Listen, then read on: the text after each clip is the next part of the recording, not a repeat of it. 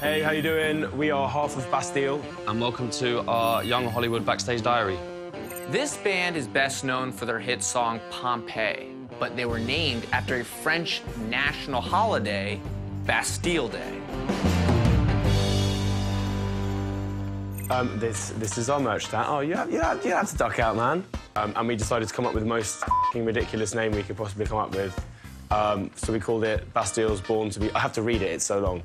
Bastille's Born to Be Wild World North American Mini Tour, which started out as a stupid joke on the bus, and now it's actually on a T-shirt. But, you know, it's basically... So we're going back to the original venues where we first ever played when we came to the States a few years ago. They're so much more fun when you're this intimate, because people can and do will literally grab you on stage. They will do it, and they'll steal stuff. This girl last night kept putting her hand on my foot. Good, like, I feel good? Just resting it there. I was like, in the nicest possible way, like... There's one time... That's weird, actually. Yeah.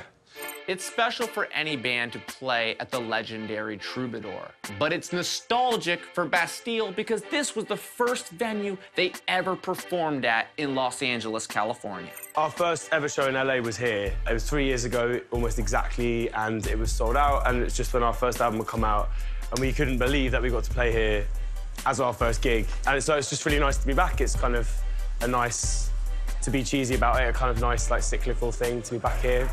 And it's just such an awesome room.